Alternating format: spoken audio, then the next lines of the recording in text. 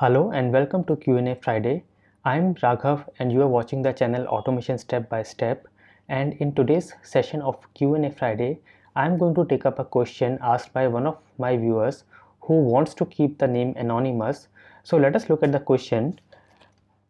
Hi Raghav, from 2008 June to 2009 August, I worked as a .NET developer. In that period of 2 months, I also had worked in testing team. Later, because of family, I left job. I prepared for competitive exams but I did not succeed. I thought it is good to work in testing, so I learned Selenium automation tool since 8 months and I am now searching for a job. Please suggest me how to approach in job hunt in software testing. I am waiting for your valuable reply. Thank you for asking this question, and before I begin to answer this, I just want to let you know some general things.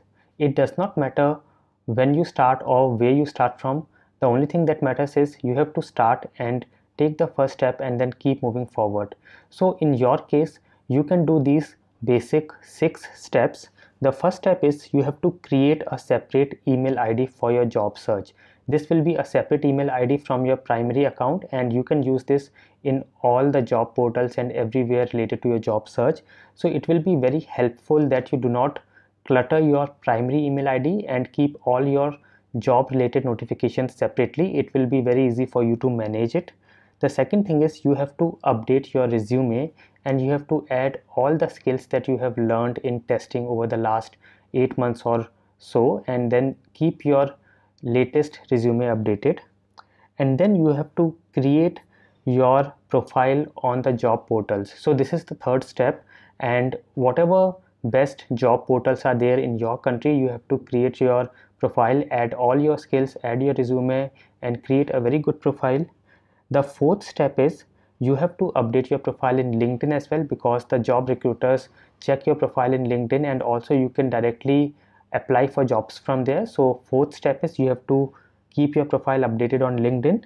And then fifth step is once you start getting notifications and emails related to job, you can filter it out and then you can apply it accordingly as per your needs.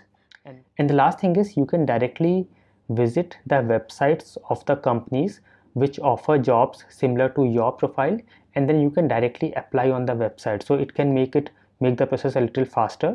And just be confident. Once you get job calls, be prepared for it and give your best shot. So that's all you have to do. I hope this was useful for you and many others who are in the similar position. I will meet you in the next session of Q&A Friday. Thank you for watching.